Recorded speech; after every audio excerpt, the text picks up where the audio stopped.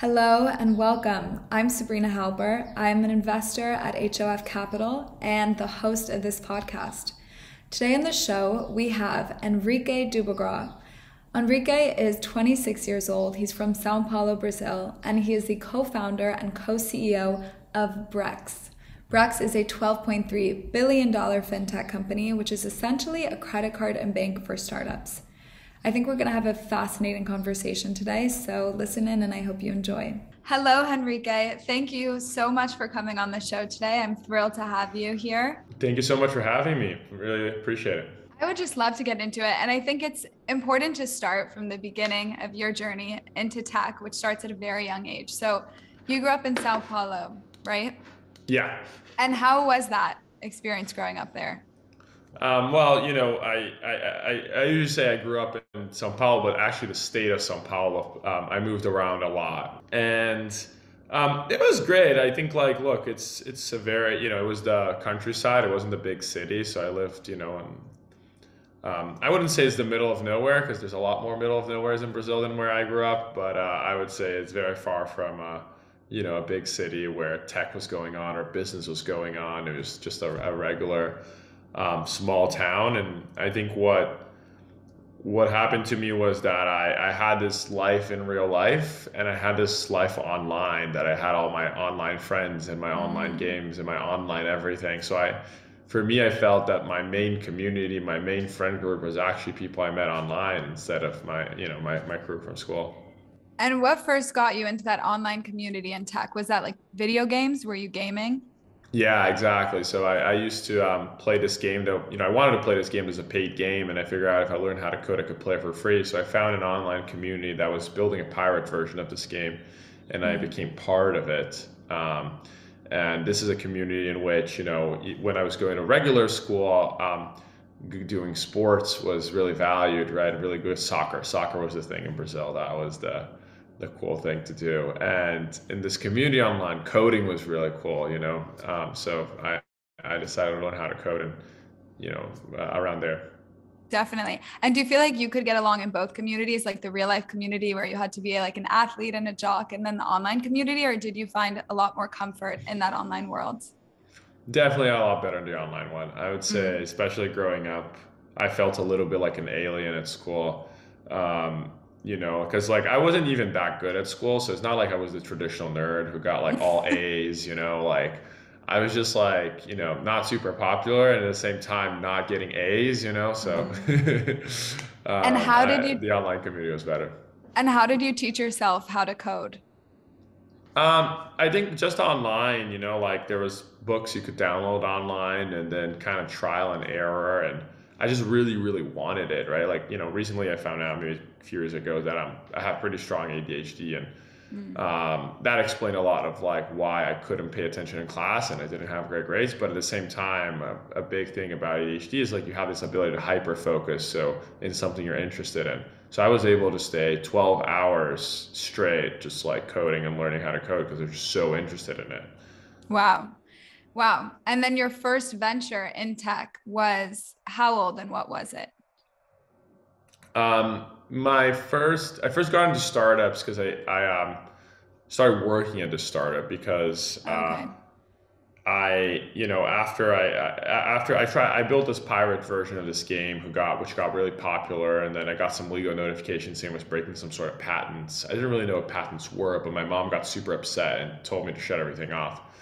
And then from that point, I didn't really know what to do with my life. So I started doing some regular stuff. I found a girlfriend, I started watching TV shows, and I started watching this TV show called Chuck that was a computer hacker and programmer that was, became my idol. And because he saved the world through code and hacking and all that. And he went to Stanford. So I got obsessed into getting into Stanford.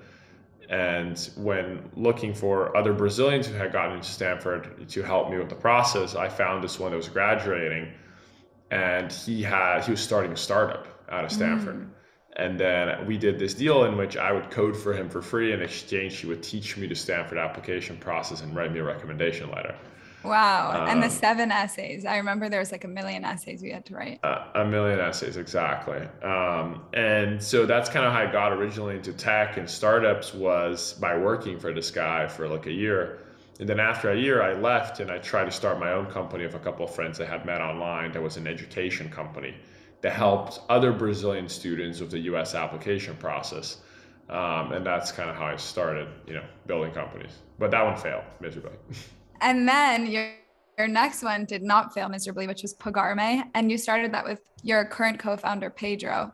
Correct. How did There's you and actually two Pedro in first between, get to... but Wow. Oh, there please was tell two me other about failed this. ones in between. Yeah, so this was the first one, the education one. And we tried another education one to help, get scholarships for Brazilians who want to study abroad. We're definitely in that niche. Also didn't work. And then we tried a dating one called Ask Me Out, which we won a hackathon for, and we tried to launch with a company that was like Tinder, but instead of geolocation, it was Facebook friends. You could like and match your Facebook friends.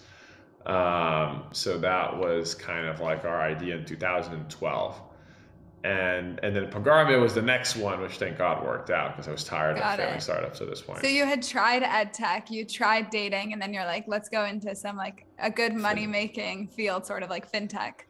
Yeah, we didn't know it was that good money making when we started. It was kind of random a little bit, but I'm very happy and lucky that we got it. How did you and Pedro pick like this as the idea to pursue Pagarme, which was processing payments, essentially the Stripe of Brazil? Yeah, so I had to implement payments in this dating app, and I thought it was a horrible experience. And then Pedro was actually working as a programmer at a payments company. So he kind of understood how things worked. So we got our heads together and say, hey, let's build a better version of this. So that's kind of how it got. It was a little bit random. And then you guys processed over $1 billion in payments, but eventually you realized like this isn't your ultimate project that you want to devote more years of your life to, and you wanted to go to college. So you go to Stanford and you're there for less than 6 months. And I'm just curious, like when you get to Stanford, I'm sure the process was probably kind of seamless because you had already started this huge company. So it wasn't too hard to get in or too hard to get visas. But did you feel like you could make friends? Like, could you relate to these other 18-year-old kids when you had already like built a massive business and tried and failed many times? You were sort of in a different place, or did you feel like? Yeah, I think it was hard, honestly, because we had this like super adult life, right? Like we were, the company had 150 people. We were managing all these responsibilities. All of our friends were much older. We were really, we made some money. Like we were living this like very, very adult life. And we got to Stanford and, our roommates were 18 and coming to college for the first time and experiencing life for the first time. So we ended up becoming friends with the people who are like graduating or just graduated, because they were kind of like more of our age group, and also like I think international kids, because had a similar experience to us growing up. So we didn't make good friends at Stanford, but it wasn't exactly with the same with my People like in your year. yeah. My year. Totally. And I mean, looking back now, do you feel like there's anything that those 6 months at Stanford did give you or continues to give you today, or? Well, I made very close friends that I'm friends till today. I think that it also gave us the safety net to be able to explore different ideas. So, when we started Brex, we tried a VR idea before, and like I think the freedom to not care was because like, hey, worst case scenario, like we don't need to find an idea now. We'll just go back to Stanford, right? Like it was it's a pretty great safety net. Definitely. And the idea behind Brex, what was it inspired by? You guys had gotten into Y Combinator, you and Pedro, you knew you wanted to start something. And then how did it pivot from a VR company to a corporate credit card? So the reason we started a VR company was because we were tired of fintech. We're like, we're done with fintech, these banks, these regulations, it's so complicated, like, oh my God, we're done. And then we wanted to build something innovative and like in the bleeding edge of technology, like Bill Gates and Steve Jobs and all these people we idolized growing up. And, VR seemed like that, this thing in the bleeding edge of technology. But a few months in, we were like, maybe 2 months in, we're like, we have absolutely no idea what we're doing, because I think our initial thing, well, we figure out payments in Brazil, VR, but VR is much harder. Yeah. So then we pivoted and we looked back, and, one of our Stanford friends gave us this feedback, which is like, look, it's not only about product market fit, right? It's about like this, founder idea fit, right? Like why are you better positioned than the next other two smart Stanford kids to start this idea in this company? And, that's kind of where we went back to fintech and banking and credit cards, which was something we were already working on for a long time. And during Y Combinator, we saw that all these companies had raised a ton of money and couldn't get corporate credit cards. And that's kind of how we got the idea. Definitely. Could you just explain a bit for people that kind of don't know the space? Like, what is the essential problem that Brex is fixing? Why can't startups get corporate credit cards? Why can't they just go to Visa or Citibank and... Yeah, for sure. So, obviously the market's evolving. And when we started in 2017, there's a different market than today, right? But back in 2017, there wasn't, if you had raised millions of dollars, $5, $6, $7, $10 million, and you wanted to get a corporate card, the only way they would give one to you is if you had a great FICO, or if you had already a company that existed for many years and was profitable, right? That's the only way. They only knew how to underwrite, normal business, because it makes sense. If you're starting a bakery, either you have a great FICO and they'll give you a personal loan, or you need to have a bakery that's been, operating and profitable for a few years, so they get comfortable to give you credit for the next few years. And I think, venture and tech was just a new thing, and the banks weren't adapted to that model, and it was really hard for them to adapt to that model as well. So we allow them to have a credit card with no personal guarantees and a much higher credit limit than anyone else would in 5 minutes. Got it. And why do you think banks weren't innovating to capture this new market the way that you guys were? Because banks are full of good ideas. Actually, for a long time, a lot of smart people from, Stanford or any other good school, they went to banking and they had all these good ideas. But the problem with banks is they have these systems, these legacy technology systems that were built 30 years ago. So it's really hard for a bank to build anything new because they have this core infrastructure, right? And, for to build what we wanted to do, we were doing, it's really hard for them. I think that's one thing. The second thing is, especially when we started, now as we're bigger, right, people are noticing, but it just seemed like such a niche, right? Even when we were starting to raise money for the first time, it's like, how can this be a big business? Credit card for startups, how many startups are even there, So I think that the banks were like, yeah, this is just not interesting enough for us. Now, obviously, all that's changing, but that's probably the reason early on. I imagine there was still a lot of financial regulation that you had to work around. Did you feel like that made it harder for you to launch, or was the most difficult process just building this infrastructure from scratch? I think that it was the three things. I think, we said at Brex, the hard part is the integration between product and technology, legal and compliance, and finance, right? There's innovation in the three things. And I think, what Pedro and I were particularly good at is understanding deeply those three things and being able to, create a product based on that. Definitely. I want to get into fundraising. You're sort of famous for your ability to fundraise, and it's helped Brex immensely in the sense that you've been able to hire the top talent and grow very quickly. What do you think has made you so good at it? What are some key tactics that you would offer and, advise other founders to follow? There's very different styles and people who successfully fundraise. I do think is an important skill because, especially in fintech, like raising money is a core part of the business. It is a capital intensive business. So, I think it's important. For me, I would say there's three things that I would give as advice for my personal fundraising, kind of way of doing. And other people run in different ways. But my way of doing is actually building real relationships with investors and not treating it as a transactional nature. I think a lot of people I know, and very smart and good at fundraising people, they basically look, I'm super focused on building a company and a product. I have no time for investors. Then whenever there's a deal, I raise money, and then I go back, right? I have a different model in which I'm constantly catching up and building a relationship and getting to know people. And I think that's hugely helpful, right? If someone meets you in January, you tell them about your business, they keep track of your progress for some while, right? And you're building that relationship. Because if you meet someone and you're asking them for money in that moment, it just changes the nature of the relationship versus just getting to know each other. And eventually there's a transaction, and you're already 6 months in, right? Definitely. And I also think that, if a founder is going to give themselves 1 month to raise a round, they're going to limit themselves on maybe the quality and, who they could get in by setting these strict boundaries rather than, meeting people when the time is right. On that point, I'm curious, you had some amazing early backers like Peter Thiel and, Y Combinator, and having such high caliber people believe in you and be available to you to offer advice. How did you decide, when to take their input and when to follow your own gut on decisions? It's a great question. In the end of the day, right, like the relationship that we have with our board and investors is one that we want their input. So, but we have the accountability, so we have to make the decision, right? So we go in and, take their input. And the more senior the person is, right, like we notice that very junior investors, they're very certain that what they're saying is true.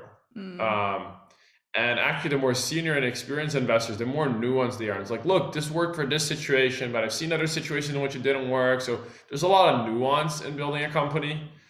And I think that, we take it as input and try to understand our situation and make a call. But at the end of the day, the call is ours because the accountability, if it goes wrong, is also ours, right? So Definitely. It's always our decision.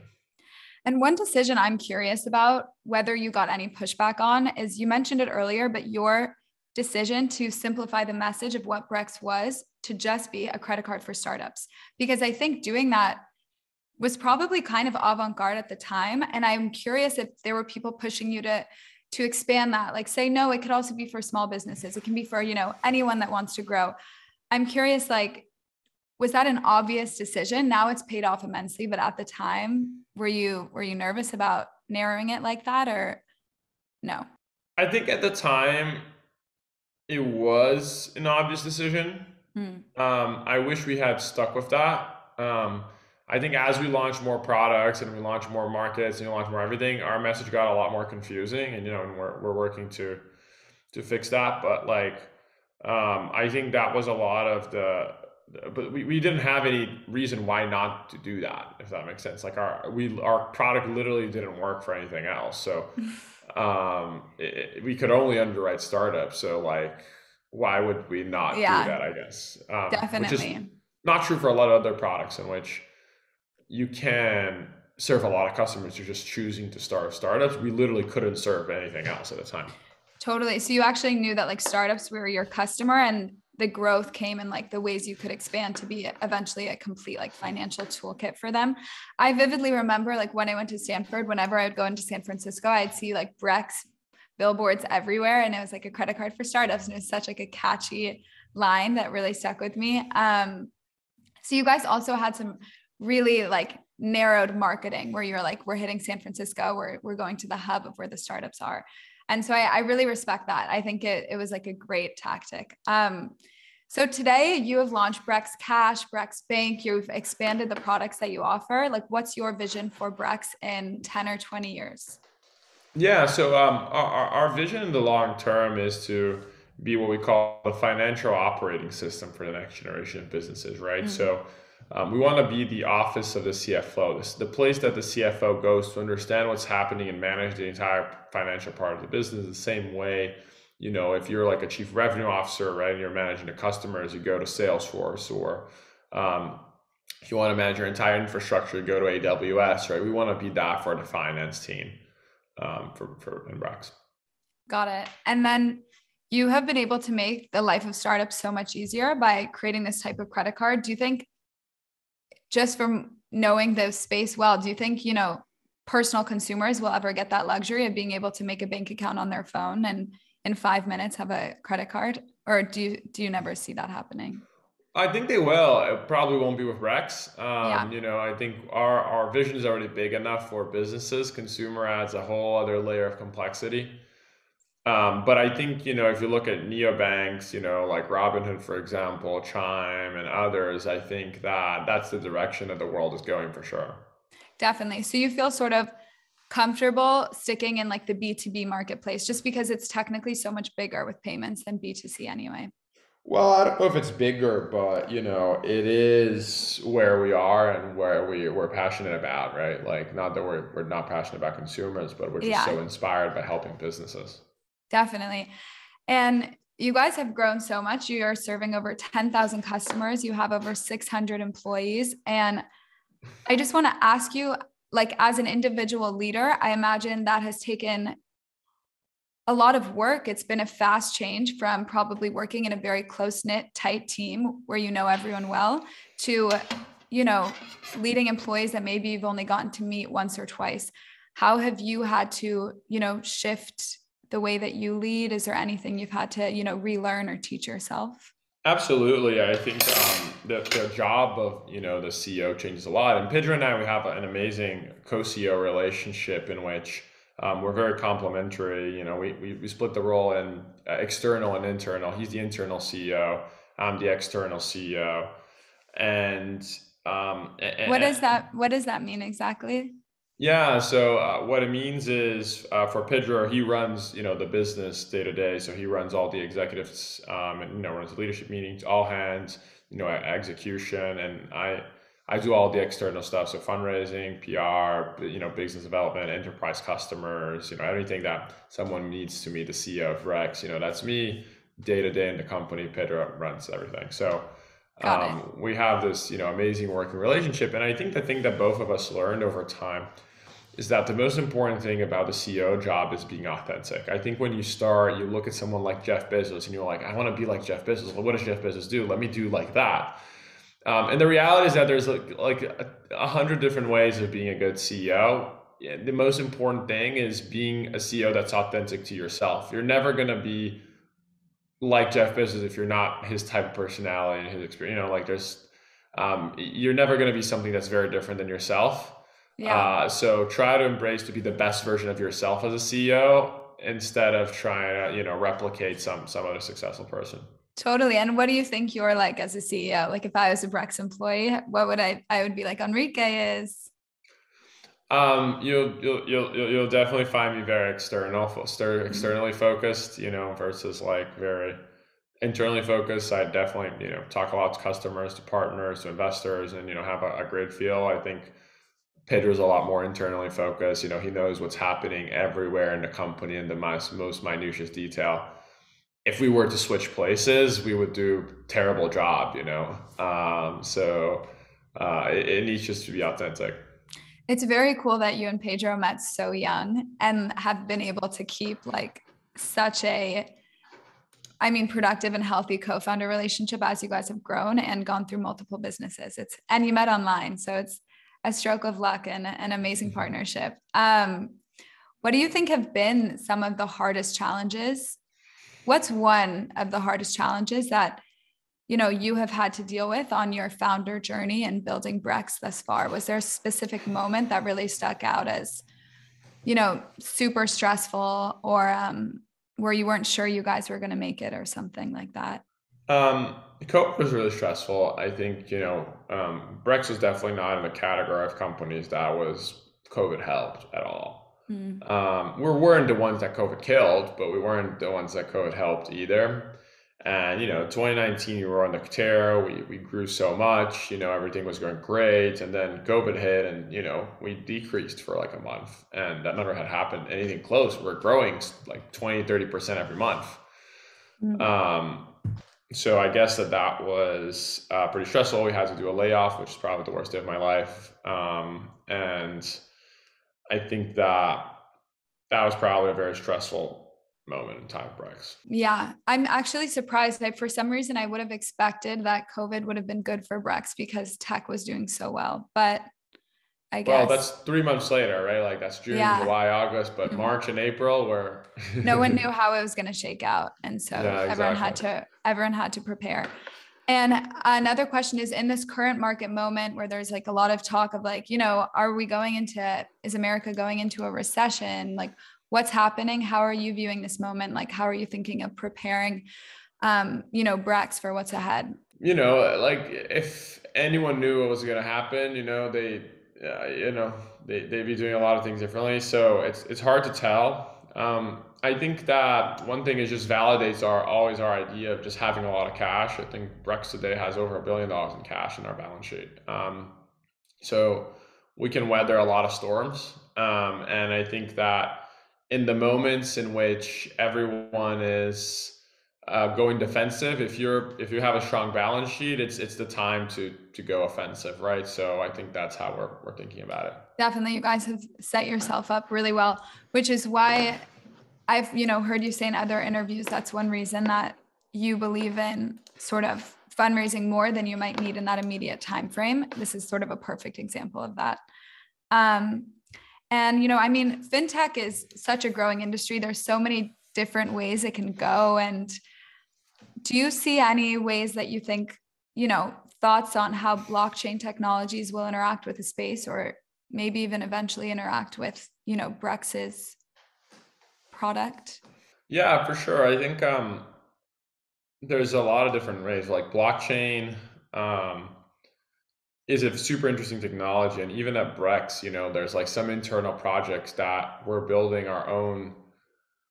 I wouldn't say we're building our own blockchain. That's probably a step too far, but we're using a lot of the concepts of the blockchain technology to ensure, for example, that it's impossible for, even if we get hacked, for balances to be changed, right? For someone internally to steal money, right? Like, I think the technology, should be used by fintechs to ensure security and safety, right? Even outside of the crypto world, which is something that we're doing. But I think if you look at crypto itself, I think if crypto were really successful, I think we would be in a great spot actually, because at the end of the day, someone still needs to have a relationship with the merchants, right? And, dealing with their accounting and, helping with all the things that we help them around expense management and bill pay and giving them an instrument to pay, right? There's all these things that still need to happen, even if the underlying currency changes and the underlying rails change.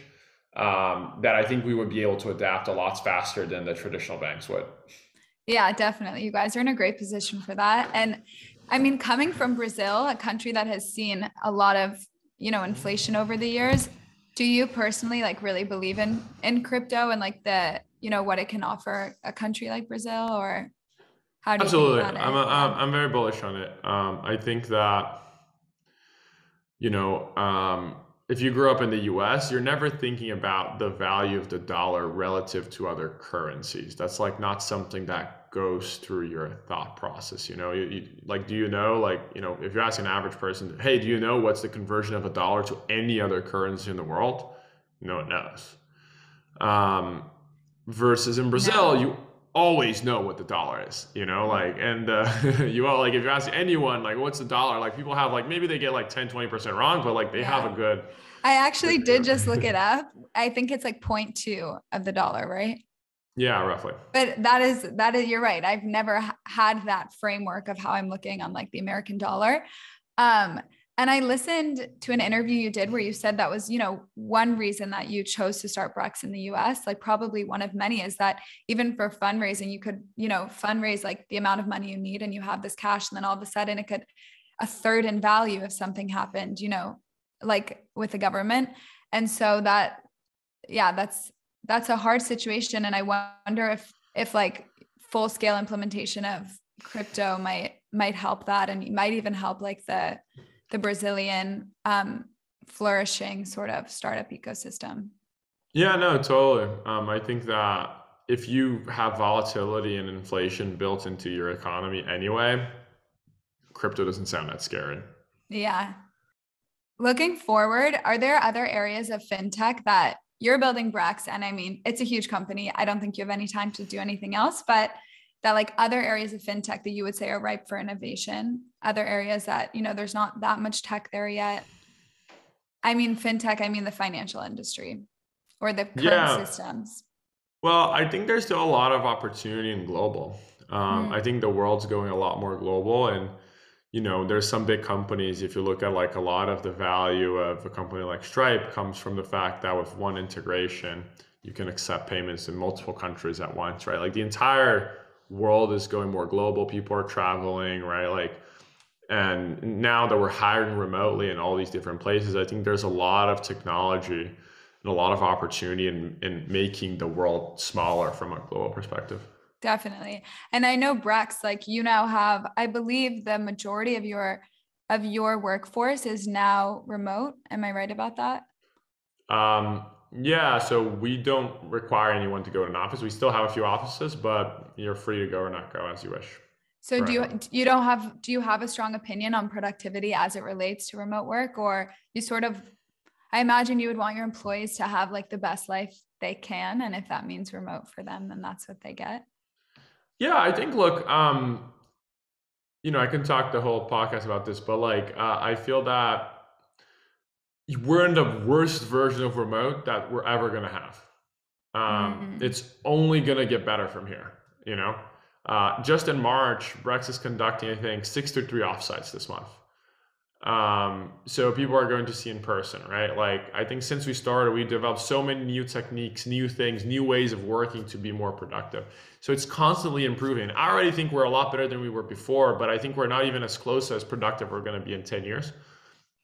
I would say, though, two things are probably worse than in person. One is very cross-functional roles. So roles that depend on aligning with a lot of different stakeholders from a lot of different teams, right? That's still a little bit harder than it was in person. Totally. What are Um, some of those roles? Product's a good example. We're getting better now, and I think product has a chance of getting better, but especially early on, like it was really hard. Yeah. The other thing that's worse is junior people. This is an uncracked mystery of COVID, which is if you're 22, you're out of college, a lot of how you learn is going to the office, sitting next to the person, and them teaching you all the time. And honestly, a lot of the reason that a lot of people are more productive is because they don't have to do that. But also you don't get to train this next generation, right, in a meaningful way. And I think businesses that have that as a very big part of their culture. So if you look at banking or private equity, right, like a lot of these companies, they training the young people to stay for a long period of time. That's how you build the talent. That's how everyone got there. That is much, much harder remote. And I don't think anyone figured that out. For Brex specifically, it's not huge for us. Definitely. I graduated in June, and I just watched so many of my friends struggle with that, where it's like, instead of just being able to tap someone on the shoulder and ask a quick question, you have to like send a Slack message and word it. And so it just, I think ultimately it just prevents as much free flowing learning and curiosity and questions. I think people sort of are definitely, like, some of my friends were flailing and their companies didn't really have like that organized of, ways to onboard them remotely. So it was a bit of a mess, but I mean, that's a good area for someone to figure out, really how Absolutely. to It's make a that better. huge, huge, huge opportunity. But like everything has pros and cons, right? Like the pro is, again, the more senior people are less interrupted and they spend more time being productive and all of that, right? Yeah, definitely. That's true. I've never thought about that. So this next chapter of the interview, I want to just ask you some, personal insights and reflections. My first question for you is, I've heard you talk about best case scenarios before, and I imagine that 10-year-old Henrique would look at you now and think you're pretty cool. So I'm curious, how does it feel to reach your own best case scenario? Obviously, I always say it is like, I wouldn't say that we're past our wildest dreams because, we were pretty ambitious early on. It was just a lot faster than we expected. I guess that's what it is. But I think one thing that changed a lot for me, and it's also true by this stage of the company, is before I was very anxious to get to certain milestones. I want to build a $1 billion company. I want to do this. I want to do that, right? Like I want to get to these milestones and maybe that was important for early on, but right now, the important thing is longevity. It's like a lot of founders and a lot of companies after they get big and people get successful, they get rich, they just lose their edge, right? They start settling down, they start pacing down, and the constant battle is like, how do you keep your edge? How do you keep the sense of urgency? How do you keep that fire awake? And for me, that is, I would say, what I focus the most today is like how to build a life that allows me to do this for 20 plus years with the same energy that I had on day one. That's like a different set of optimizations than how do you get the fastest to some milestone. So Where do you think this innate desire to build a massive business came from? Was it from your parents? Was it wanting something different than what you grew up with? Or where do you think that stemmed from? I think kind of like I was telling you in the beginning of the interview, getting into Henrique psychology here, but like I had this online world, right? And like, I wasn't super good at school. So I thought I was smart, but just no one around me really like agreed with me, if that makes sense. So it was this thing in which like I felt I really wanted to prove to the world that like, I was smart and I could do it and all that. So I was very anxious to get the proof points. So my parents, my friends, my peers, my family, like everyone believed that I was doing something that mattered, that this coding and computers thing. Because, remember, we're in the middle of Brazil, right? So it's not like we're in Silicon Valley and everyone knows Zuckerberg's story. We're in the middle of Brazil. So I just wanted people to believe that this coding thing was like a real thing, and that it could be a career and like, and I could go to college, but I didn't need to go to college, right? And I didn't need to become a doctor or an engineer. I think a lot of the anxiety came from that. And were your parents on board with that vision of yours? Like when you stopped out of Stanford, which became a dropout of Stanford? Well, at the Stanford point, they already like, gave up, but like, yeah. Yeah, you do you. But like, when I was growing up, it was really hard. I got emancipated when I was 16 and, it was not a super easy time with the parents, but I get it. Like, there's no manual of like, how do you deal with your 15-year-old kid that wants to drop out of school and start a company? There's like no book for that, right? So my parents, I guess, just trying to protect me. Do you think like with your own kids, you would be totally supportive of them taking a similar path of you if that's what they wanted? Yeah. Yeah. Honestly, I feel I'm going to be a very low pressure parent. Yeah. Maybe that yields good results. Maybe that doesn't. But I think like being a CEO, the most important thing as a parent, just being very authentic. I guess CEO and parenting maybe has some similar aspects. So you're 26 now, and let's say that, knock on wood, we all live till 126. Like, what do you see as the next few chapters of your life? Like, do you think Brex is what you'll be working on for a very long time? How are you viewing that? The short answer is yes. And I think that's why I come back to the point of like, I actively and intensely think, how do I make Brex the company and my life the life I want to live for the next many, many years, right? Yeah. And honestly, that was a part of remote, right? And remote decision. I felt that I could just work at Brex for a lot longer. The company was remote, and that was part of the decision making. And we're not afraid of saying it. And like to avoid that founder burnout, where it's like maybe someone works for 5 years or 10 years so hardcore, and then they just want to chill. Like to avoid that, where you can just spend decades building out this business. Do you have any advice for other founders? Because I think there's this like, version of being a young founder that a lot of people experience, where it's just sort of prevents you from having any normal version of your 20s. And you have to want that more than every other thing. Yeah. I don't think balance is the right word necessarily. I think that, not that we don't have balance, I think I do for me, but like, I think the important thing is not the hours that you're not at work, it's the hours that you are at work. I think that's what burns you out. And I think that, we had a coach, Matt Machari, wrote a book, I think it's really good. And he says something, and, we agree, Pedro and I, we agree probably 80% with it. I think there's 20% that, it's a little bit hard, but like, I think most of your time you should be in what we call your zone of genius. That are things that you like doing and you're productive doing. Because if most of your time you're doing at work things that you like doing and you're good at doing, you just feel very fulfilled every day. You wake up every morning wanting to do that work.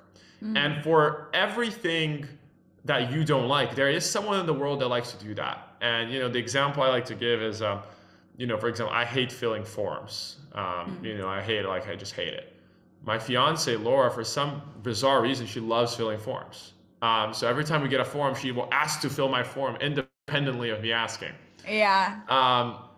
So remember this, like for everything in the world, there's like someone who loves that job. So keep the things that you are good at and you love doing, and like try to hire people and compliment you and the things that you don't like doing. And look, this is only possible to an extent. It's not possible 100%, but I think if you strive for that, you're going to be a lot more fulfilled and you can go for a lot longer. Totally. I think that's really wise. Like optimize for loving what you do. Of course, it's never going to be 100% anything in life. There'll be elements you don't like, but yeah, it's true. People's brains work so differently. Some people find a lot of comfort in there being one clear goal, like filling out a form, for example, and that's so satisfying. And for some people, it's like, you know, nails on a chalkboard. For them, it feels horrible. It goes back to the point of being authentic, right? Like, remember, you see me and like I like doing these external things, and you're like, I would hate to do that. Like, so like, don't, you know, like, there's so many, you know, like if you look at Uber, for example, Emil Michael was his chief business officer. He did a lot of the fundraising and all the external stuff, and it worked great, you know, like, so I just can't stress enough this point about just being very authentic to yourself. Definitely. And I think that also you're touching on the idea of surrounding yourself with people that love the things you don't love. Like, so you and Pedro are sort of this like great puzzle piece where you can take on different parts of the business and feel really, you know, great at your respective focus. And then one thing just to add there, I think is just a point I want to make very clearly. I hope founders, well, you know, it's not super strategic, but I hope founders listen to this, but like, do whatever it takes to get the best people to compliment you. Don't be cheap.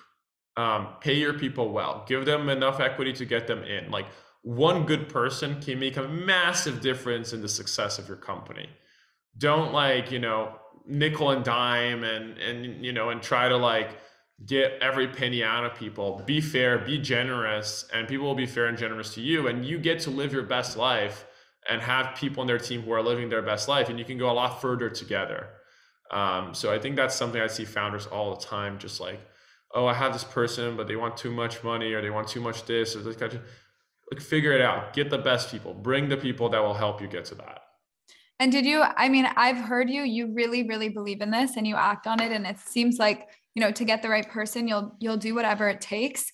Did you always know to do that? Like, cause yeah, you're right. I don't think that's how every startup thinks, especially because it's very hard for startups to compete with these huge tech companies like Google and Facebook that, like, especially out of college, kind of offer salaries to these young people that, you know, most startups just can't compete with. Yeah. No, we didn't. We did this wrong. This was one of the biggest mistakes in our first company. We like nickel and dime so much. We lost so many amazing people. I think what I would say is, like, one, remote helps a ton. You know, I think before I would agree with you that, look, you're in San Francisco, there's only so many engineers, you know. Now there's a whole world. There's literally a whole world of engineers that in so many places that never had an opportunity to work for a cool startup. So I think that's like one thing. And then the second thing is, and are you guys hiring a lot of engineers from, like, you know, abroad and internationally? Ton of people. Yeah. I mean, it also probably makes a lot more sense, you know, financially. Yeah, and like, there's just not enough good engineers in the US right now. Yeah, we do it because we just want to find great engineers wherever they are, right? Like, you know, obviously financially, especially if you go out of the country, it helps. But, you know, the main reason is we just want to find great people wherever they are. Yes. And as a startup, you have equity. Big companies don't have equity, right? Like, you know, like if someone joins Brex, you know, hey, Brex can be a 10x, right? We can go from 12 billion to 120 billion. I'll be very happy with that outcome if that happened in 5 years, you know, like very, very happy with that outcome. But like if you join a startup that's, you know, $20 million, that thing can go 1,000x, right? Like, totally. So there's a value in being in an early stage company that if you want that level of risk, that's the edge, and you need to find people who want that, and that's the unique thing you can give. It's hard for me to promise that, you know, 1,000x of Brex at this point. That would be a really big company. But, you know, if you're starting a company, that you do have that. Yeah. So you have to, like, get people to believe in your vision early on and take that risk with you. And inherently it'll probably make them, you know, more invested in the mission. I have a question that I was very curious about. I feel like you are probably used to being the youngest person in a lot of the rooms you're in. And especially in your journey building Brex and building Pagarme. I'm guessing you don't get intimidated by a lot of people or a lot of situations, but was there ever a situation, just to bring you back down to earth, sort of like, were you really nervous to meet someone, or someone really intimidated you or do something? Yeah. I guess once when we were 17, one of our big mentors, Jorge Paulo, he's friends with Bill Gates, and he introduced us to Bill Gates, and that was very stressful before meeting him. I was very excited. He was like my idol growing up, and yeah. And it was one of the reasons I would decide to sell the company and come to Stanford. He advised us to do so. Definitely. And you've joined the club of amazing, Stanford dropouts or college dropouts that have, built big businesses. So I want to ask you a few questions that we like to ask every guest coming on the show. Because I think in like mainstream media, there can be a lot of negativity and hate around tech sort of. And like, it feels like we're losing our humanity, or we're going to be living through screens in the metaverse. And it's sometimes unclear, how it's making our lives better. But beyond just tech or not tech, I'm curious, like, why are you optimistic for the future, and why are you excited about it? I think that people that don't get excited about a world of VR are in a bubble, because if you ask any Brazilian and anywhere if they want to go to VR and go through Paris and be able to see everything, they're gonna be like, yes, that's my dream. Like I cannot afford to go to Paris, but like this is like the second best thing. So I think that I'm extremely optimistic, because I believe technology, obviously it enhances the life of the bubble a little bit, in us, the people in California or New York or some of the, the rich places in the world. But the impact that it has in, a lot of developing countries and a lot of other places around the world is insurmountable. Think about it. I met my co-founder over Twitter. Who says Twitter is useless? Like, it changed my life.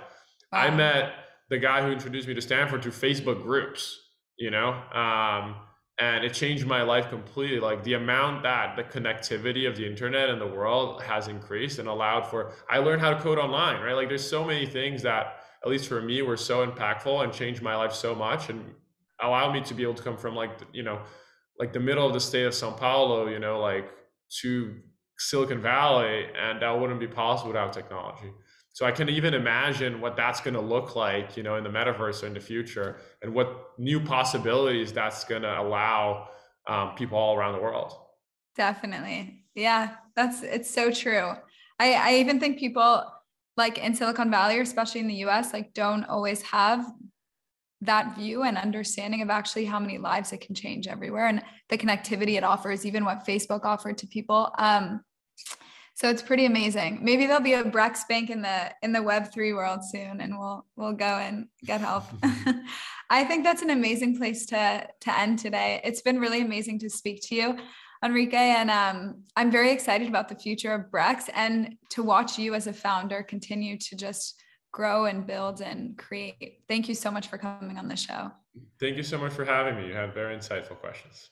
Thank you.